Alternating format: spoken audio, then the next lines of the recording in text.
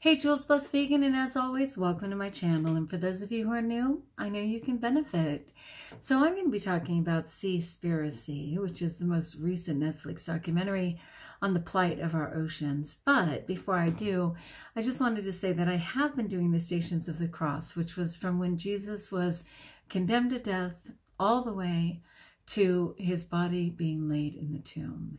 And I was on station number 10 today, but I do not want to continue to compare to Christ for 10 through 14. I believe those are uniquely his.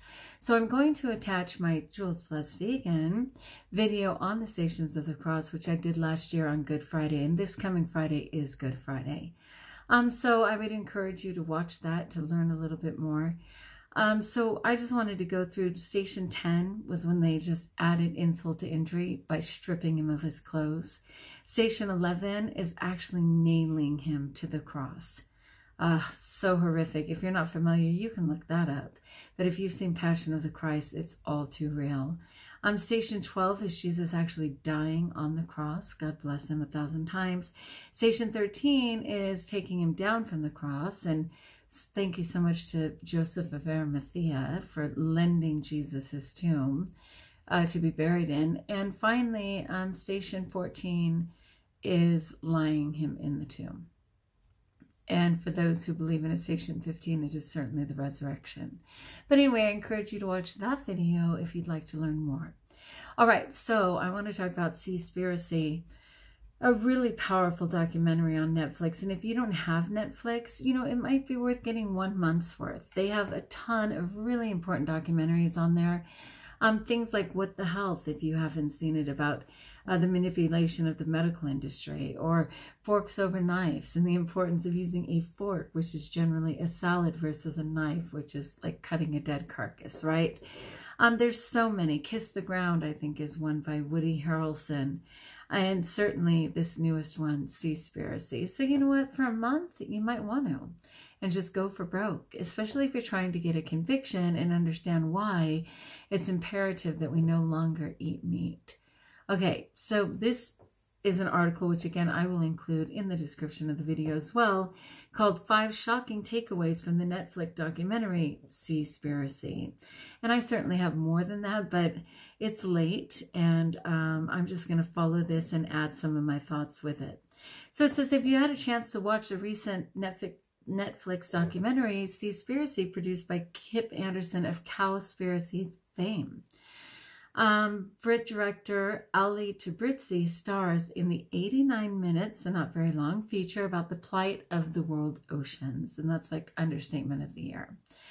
It's a spoiler alert. The oceans are basically beep. They didn't need to cuss, but I get their point. Many of the things explored in Seaspiracy are similar to those that were discussed in June of 2019 when the surf community, especially some of the ocean advocacy groups, had a war on plastic, and the fishing front was eerily quiet. I so get that. So it says it more or less still is, meaning the fishing front. In brief, plastic is really bad, but at least half of ocean plastic comes from fishing, in case you did not know that. Oh my gosh. So it also removes the fish being caught, sold, and eaten from the sea, alongside some 30 million tons of others in the process, because of the methods that they use. One of the things they show on there is called trawling, and it is like literally, I don't even know, and I think they show a visual. What I appreciated about this a lot was not only, of course, was it full of facts, visuals like charts and different things like that. When they had to be graphic, especially involving humans, they did almost like a cartoon illustration instead of the actual. So I appreciated all of that. But I can't remember how big the nets were for trawling. I think they were literally the length of the Empire State Building, or certainly the Statue of Liberty. But these massive nets literally just scraped at the bottom of the ocean floor to the point of removing all flora, fauna, you know, everything, just absolutely stripping it barren for miles and miles and miles. I mean, like, how can the ocean ever catch up? It was pure insanity to see these gigantic nets that they call trawling. I mean, wiping out coral farms. I mean, it's just on and on, just wow. Like, it kind of reminded me of when people, obviously when people use a rifle to shoot an animal, the animal has no chance. But when they use a rifle to shoot a fish or to shoot a alligator, like, really, how do you outrun a bullet? But anyway, the trawling idea just flipped me out, seriously. So 30 million tons of other fish, not even the ones they intended, in the process. Very few in the environmental advocacy space seem particularly keen on talking about fishing, which seems odd. Fishing also contributes massively to climate collapse and has more than a dabble in the modern human slavery. And they ain't playing. It turns out they use a bunch of people against their will to get fish for us? Are you kidding me?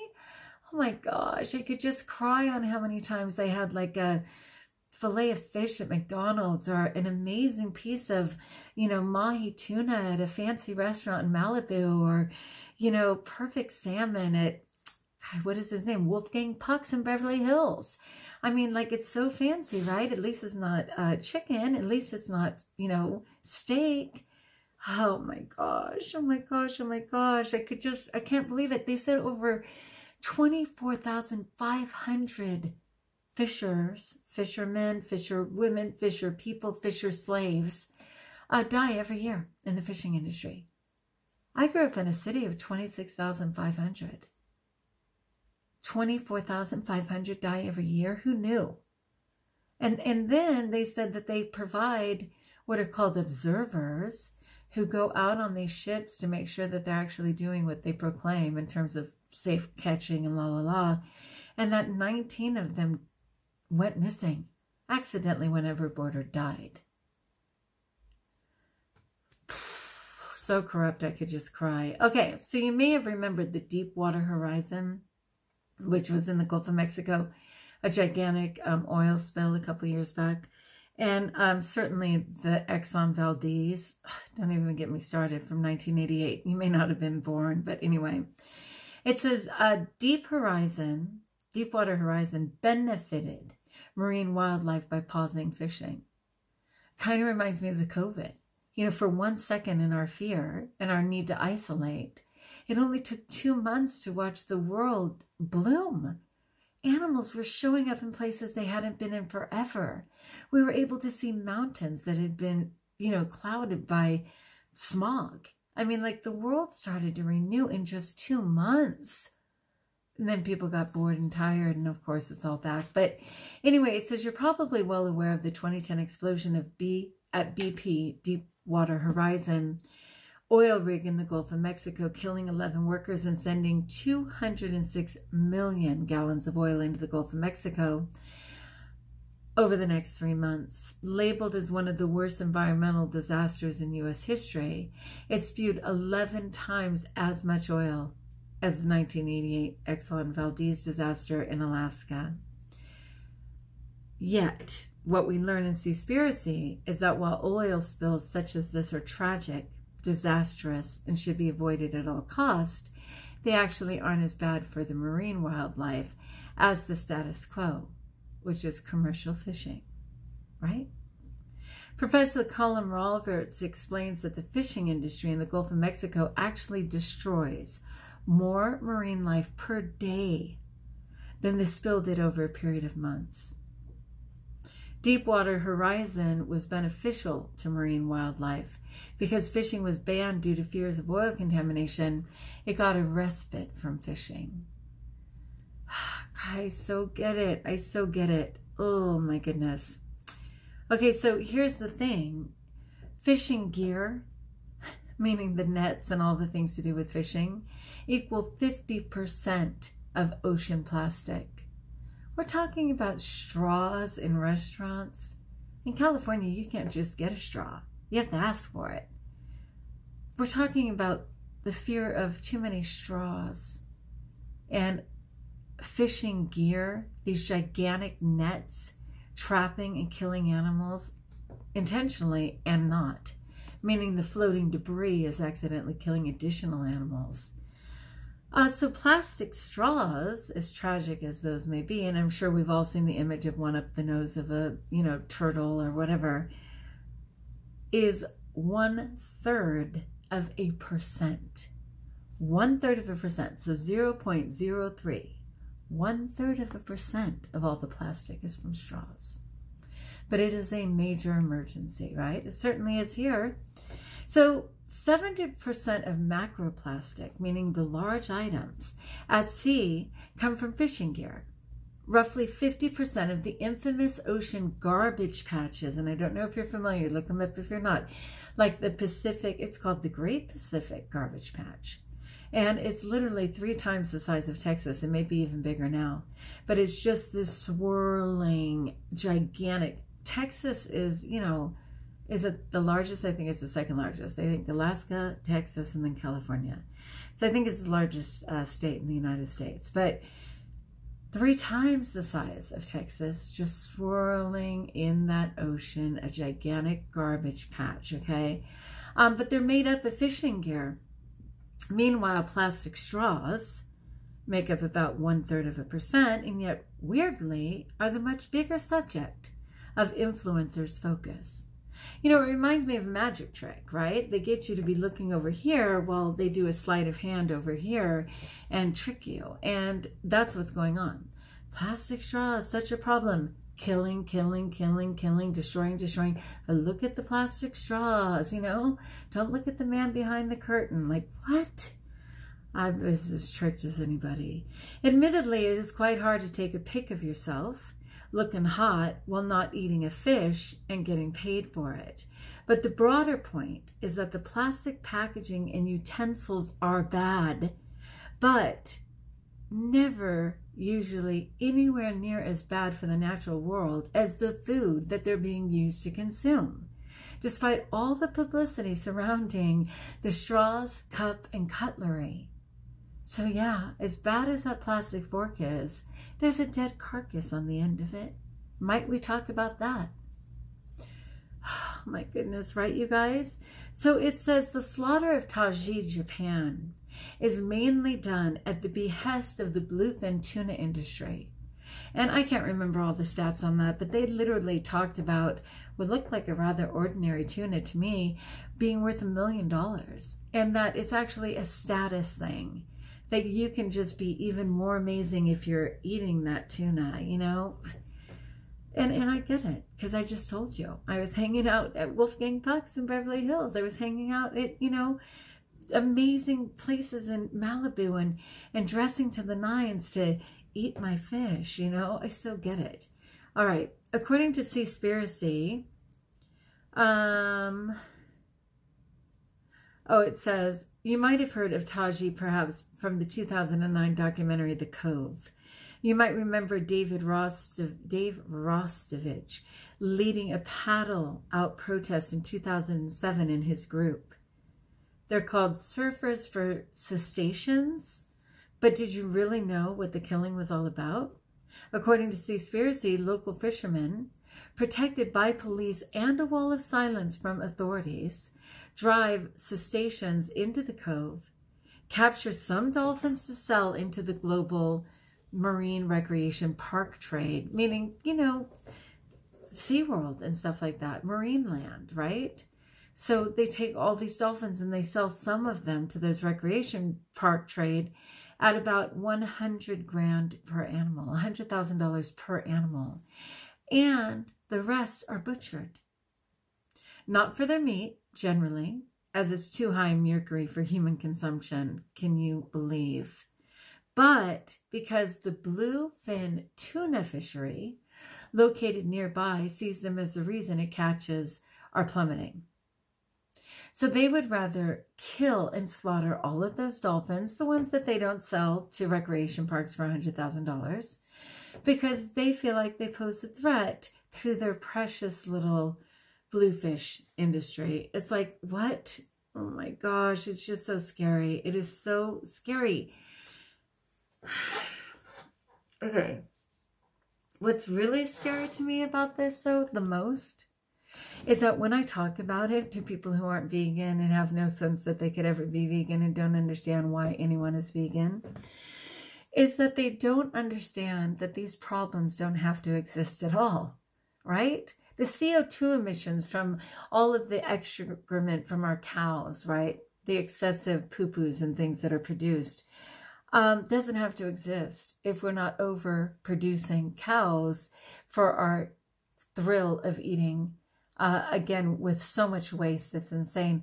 The problem in this industry of 25,000 people dying and 19 observers going missing and a bunch of slaughtering of these beautiful, intelligent dolphins to protect supposed bluefish and everything else would not have to happen at all if people didn't consume fish. Like, these problems are all about meat consumption and our right to do it, despite all the waste. And man, this movie really points out the insanity of the waste. So this next thing is called bycatch. And it says the bycatch is responsible for 40% of the removal of marine wildlife from our seas because of bycatch, if you're not familiar. It says, you might have wondered why so many dolphins wash up dead on Europe's beaches every year. We did too, and we interviewed Sea Shepherd's captain, Thomas Lacaze, last year for our podcast. According to Seaspiracy, 10,000 dolphins are killed per year as bycatch on the west coast of France alone, something that's been going on since the 1950s and kept quiet by the French. The film claims that around 300,000 dolphins, whales, and porpoises are killed globally per year by the fishing industry, and that's just the charismatic, I'm not saying that word right, I don't think, but cetaceans, which are our cousins, I guess that's what it's called. It's C-E-T-A-C-E-N-S, cetaceans. I mean, I'm thinking like crustaceans, but those are lobsters and things. Cetaceans. Anyway, so bycatch among fish species is estimated around 40% of the total global catch, or 30 million tons. And bycatch means their intention is to catch this fish, but they accidentally catch all these others and they let them go. They kill them all. They just kill them all and just pick the ones they wanted. Ugh. Okay. So why do we want sharks? Like, yeah, they talk about sharks. And why do we want sharks anyway? This is another prestige thing where it's supposed to be like, let's see what it says. Shark attacks on humans.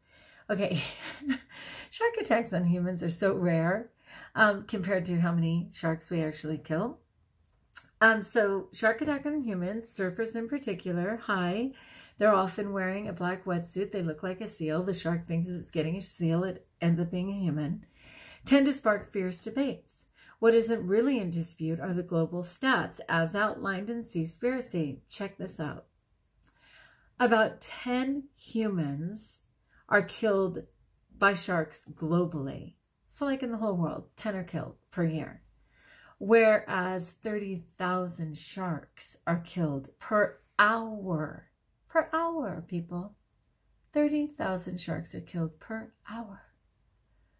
24 times 3 is 72. And 72. So that's 720,000 sharks every 24 hours. Don't even get me started. Ugh. But why do we actually need or want sharks anyway? It is simply because they're beautiful creatures, as some people may claim.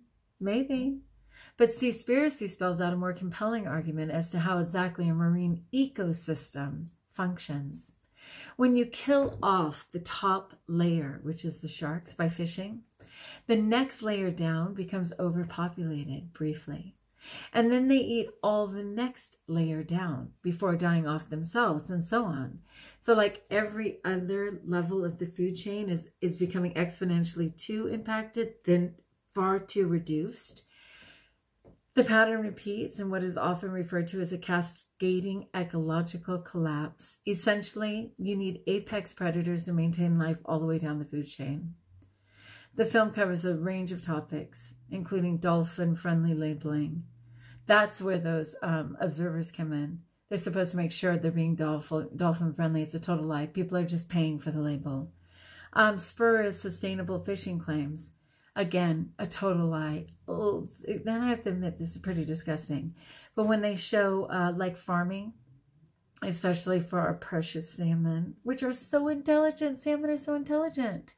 They're amazing how they can swim upstream and how they just love to be free. And here they are stuck in farms, wondering what in the world they're, you know, swimming around in their own excrement, which is so horrific. And then they get attacked by, oh God, what is that called? Lice, actually. It's lice. And it's eating them alive. And you're going to see these salmon swimming around with their skin missing because they're being eaten alive in their own excrement. And then people are consuming them, right? Because they can actually purchase what color they want the meat to be in, false diet, and make it look like it's all healthy and lovely. We're in trouble, people. We are in trouble. Okay, so in the middle of this is actually the trailer. So if you can't, you know, actually see it, it's still worth the trailer. But if you're a person who's still consuming fish, might you choose not to? Again, for your own health.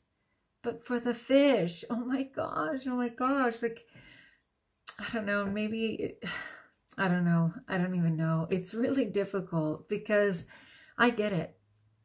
Fish was the last thing I let go of. I love tuna. I mean, growing up, my gosh, tuna fish sandwiches, hello. In fact, I never even liked meat as a kid unless it was something like maybe at best McDonald's filet of fish, and that was mostly because the tartar sauce was sweet and I'm a junkie and there was cheese on it. But it was later when people kept convincing me that it was really healthy that I found a couple that I could tolerate. I didn't really prefer it, but I got to the point where when someone said I shouldn't have it anymore, I was like, yeah, that's a no. I can't stop eating it. But I felt that way about cheese, which I let go of. I felt that way about ice cream, like a lot of things, which, praise God, I've let go of. And we have to let go of fish. I mean, we're in huge trouble. I had no idea. I mean, I was thinking, of course, about what's going on land and the CO2s and all of that. But when this explains the detriment, human slavery for fish, 25,000 people dying a year on those boats. You should see, there's these people in a little canoe and they're coming out to one of those huge boats. They have no business out there. And they're saying, food, food. Like, hi, because again, industry has robbed the locals of what would have just been a natural amount of fishing, only the amount they need, right? Anyway, it's worth seeing, you guys, but it's devastating too. Again, if you can't give it up all the way, might you not only celebrate the amazing meal that you dare to eat, but eat it far less often? Please? All right, my friends, like if you like, join us if you haven't, subscribe. Let me know in the comments below what you think. Have you seen Seaspiracy? Do you have the courage to eat less fish or none at all? And until we talk again, best of all, we're still here. There's still hope. And therefore, know that you are blessed.